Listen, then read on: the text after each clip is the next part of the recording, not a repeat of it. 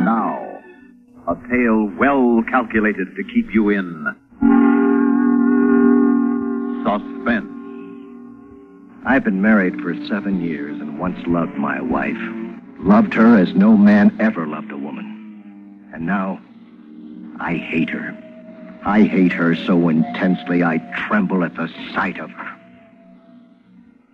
Listen now to Act One of Till Death Do Us Part, starring Sam Gray, and written especially for Suspense by Ben Kagan.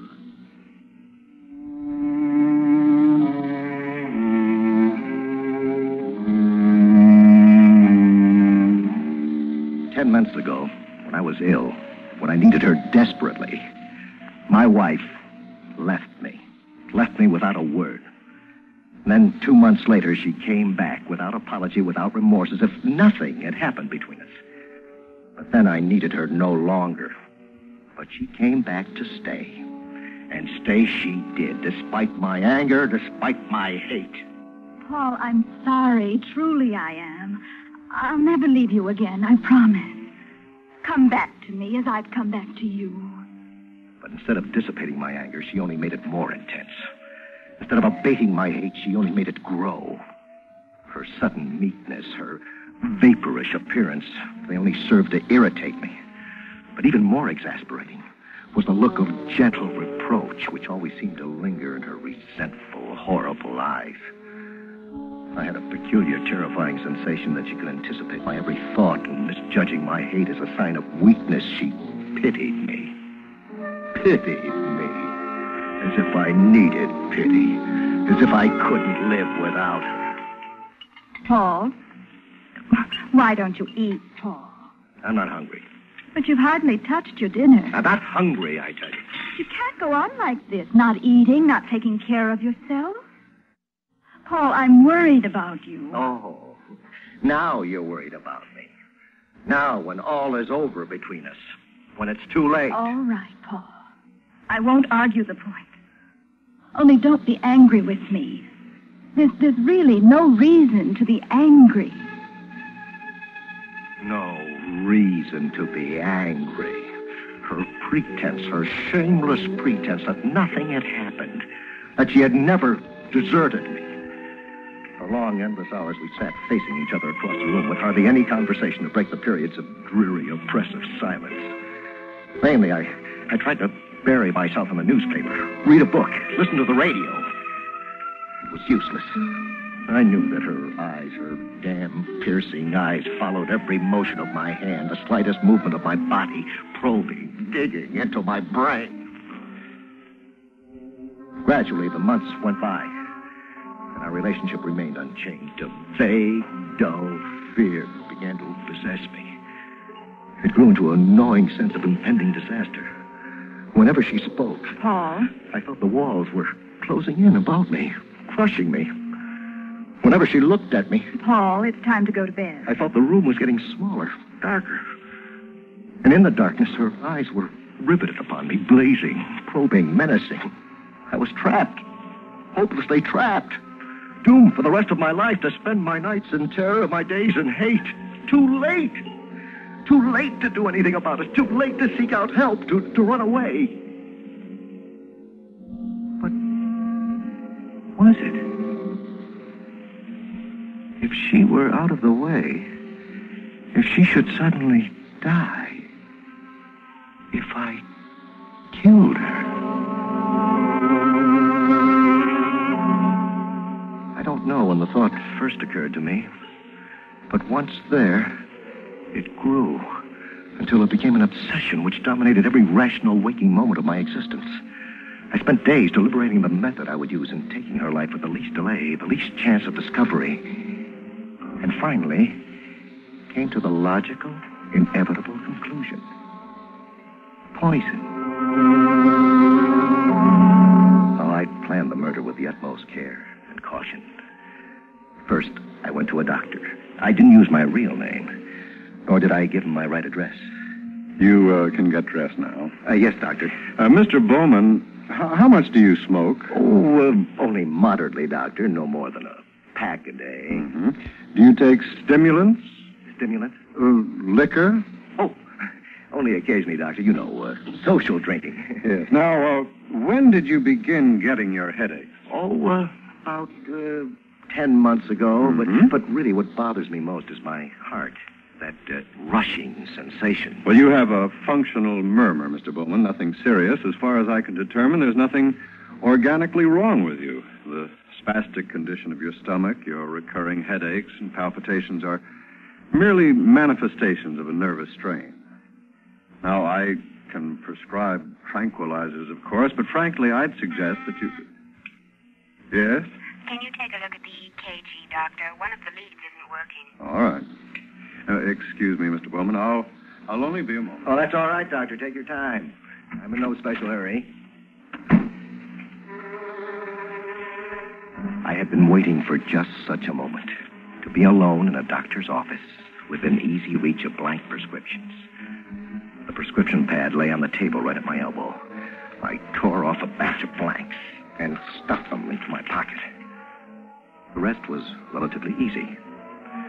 A reference book in the library, bad handwriting, then the pharmacy, in a section of the town where I was not known and could not be identified. Good evening, sir. Good evening. I'd like to have this prescription filled. Can you do it right away? I'm rather in a hurry. Surely. If you'll have a seat, This prescription is for you. Naturally. Why do you ask? It calls for 30 capsules of morphine sulfate. Was it 30? I didn't know. Yes. May I ask why the doctor prescribed such a... Well, it's a sedative, of course. Why do you stand there and question me as if there's something fishy? Not at all. I only meant... Well, I'm not interested in what you did or didn't mean. If you won't fill this prescription, I'll take it elsewhere. Oh, I didn't say that. I'm sorry if I sounded suspicious, Mr. Bowman. But we must be careful, you know. The law is very strict about this. Morphine sulfate is a sedative, as you say, but it can also act as a poison if used excessively. I didn't know that. Oh, yes. Some people would go to any lengths to get hold of some poison. Oh, I see. Well, then I don't blame you in the least. I'm sorry I lost my temper. You're only doing your job. Exactly.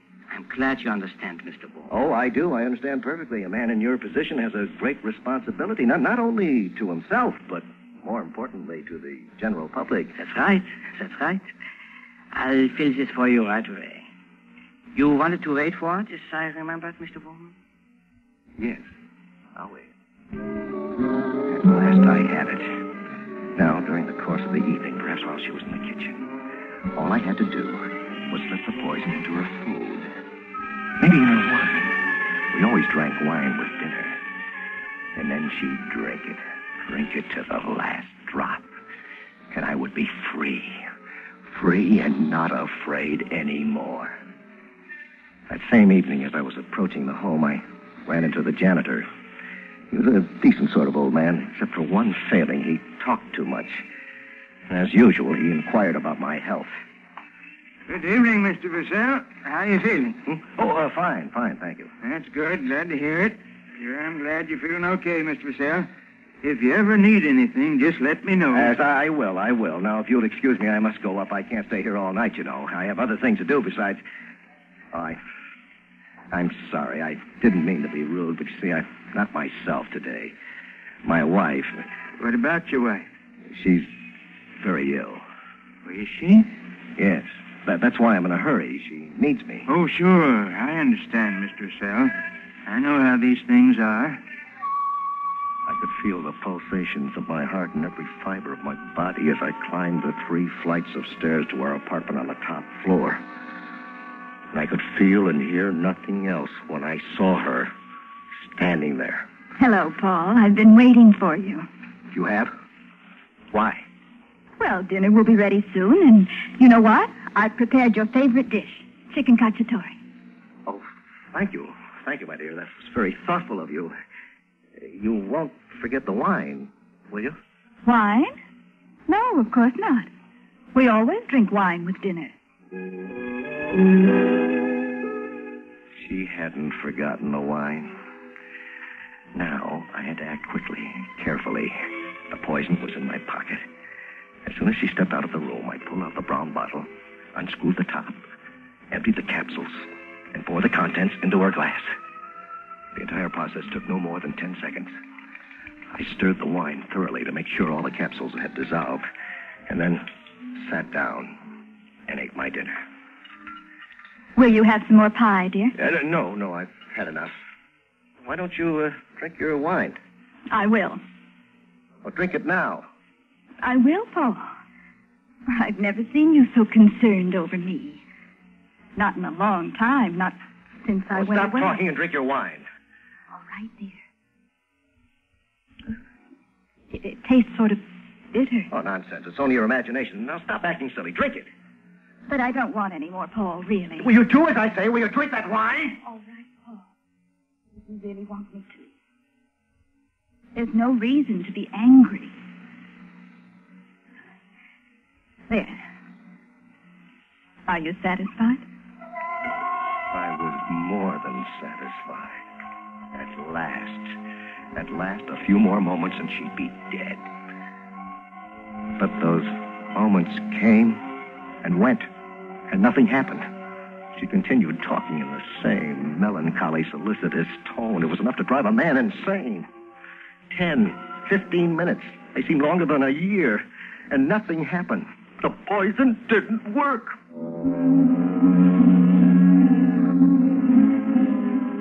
All night as she lay by my side, I listened to her breathing, monotonous, regular, undisturbed. I couldn't sleep. There was a dull ringing in my ears. Why? Why hadn't the poison worked? Suddenly, my flesh began to creep. I was paralyzed with fear. In her sleep, she had clutched my arm. Clutched it with all her might, both her hands locked together, her fingers pressing into my flesh. Try as I might, I couldn't break her grip. And for the remainder of the night, I had to remain thus chained to a creature I both feared and loathed.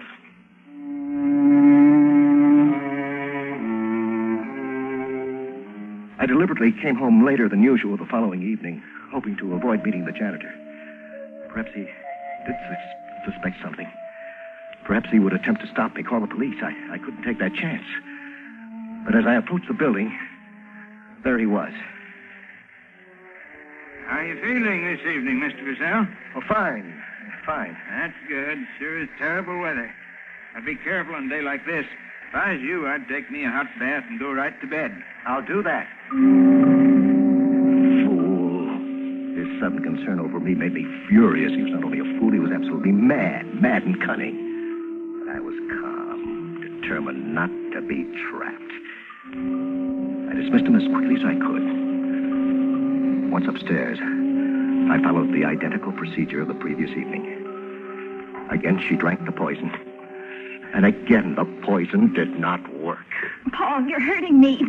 What are you doing? I must know.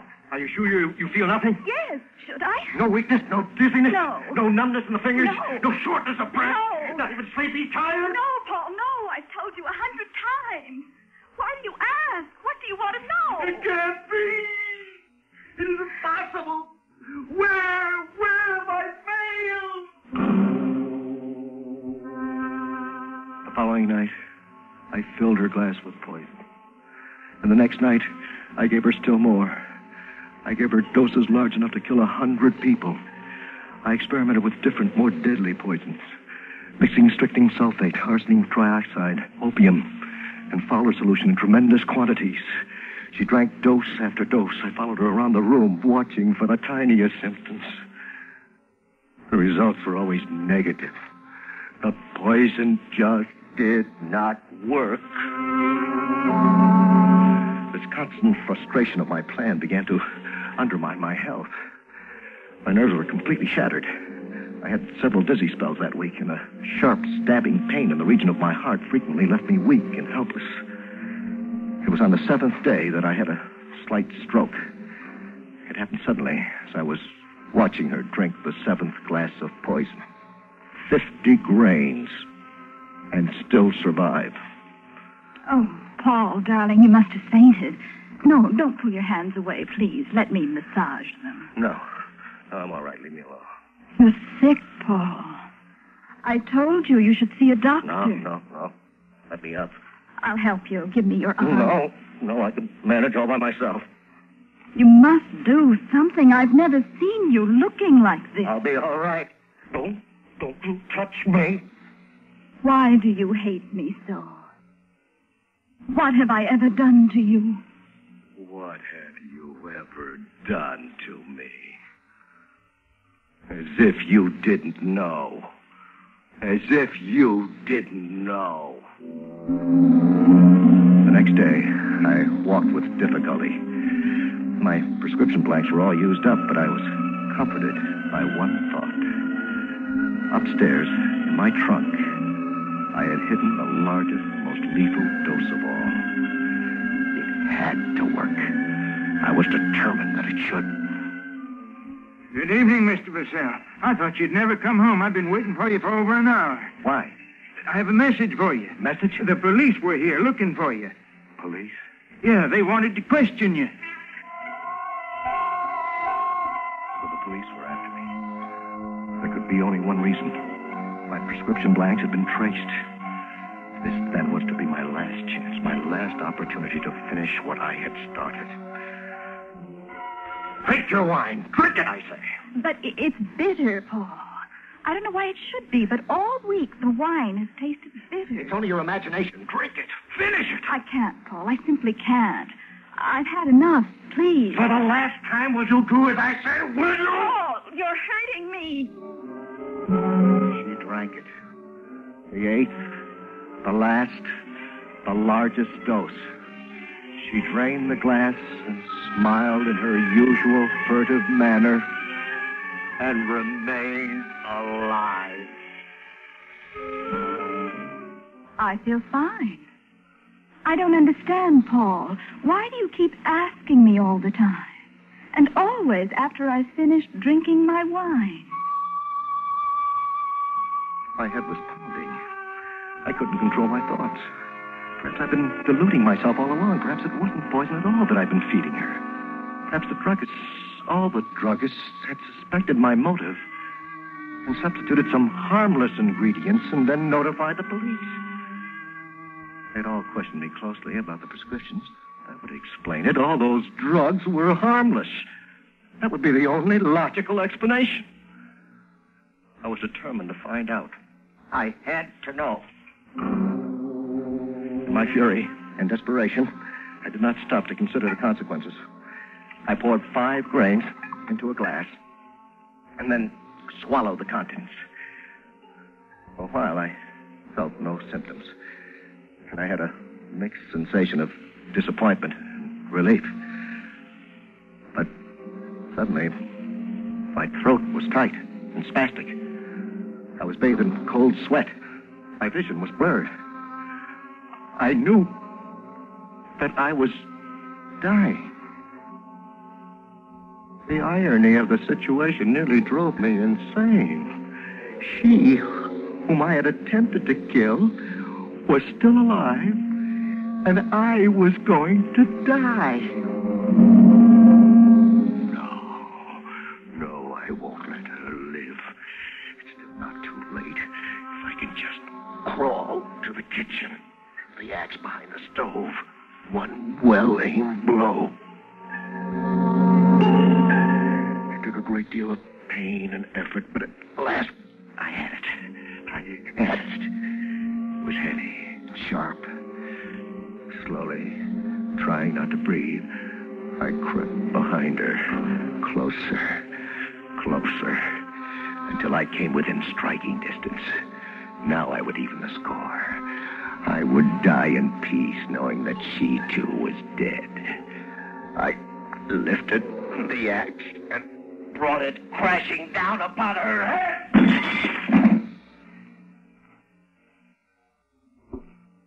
The blade buried itself in the floor, and the impact sent the dishes rattling. And then a dull, ghastly silence. I was too weak to rise. She's dead, I thought. At long last, she's dead. My relief was momentary. As I opened my eyes for the last time, I saw her standing over me. Her face distorted. Her body rigid, tense, and unscathed. And as I lay there, dying, her eyes, her resentful, horrible eyes, were probing, searching, reproaching. I'm sorry for you, Paul. Very sorry. But perhaps it's better this way. If you must know, this is what I really wanted you to do all along. I planned it this way from the beginning. You know that now, don't you, Paul? You know that now, don't you? That's it, officer. Up ahead. Apartment 3B. Okay.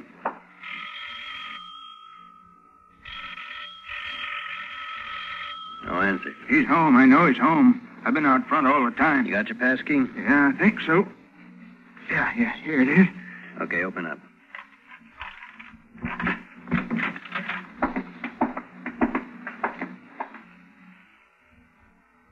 Is that Purcell? Yeah, that's him. I guess we got here too late. I was afraid he was up to something like that. You think it was poison? Can't tell till the medical examiner gets here. He's been raiding every drugstore in town. Poor Mr. Purcell. He was such a nice man. Up until about 10 months ago, then he went off his rocker.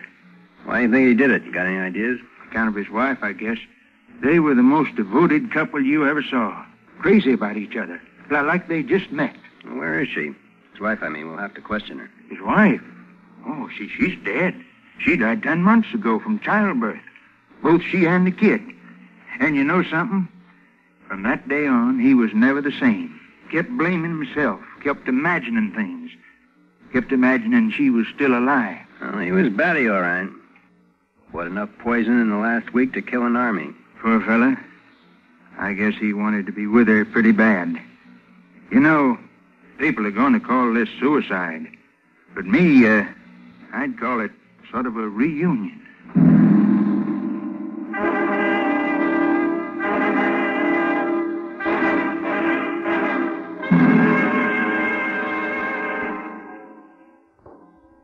Suspense. You've been listening to Till Death Do Us Part, starring Sam Gray and written especially for Suspense by Ben Kagan. Suspense is produced and directed by Bruno Zerato Jr., music supervision by Ethel Huber. Featured in tonight's story were Elaine Rost, Jim Bowles, Carl Frank, Herb Duncan, Bill Lipton, and Barbara Cassar.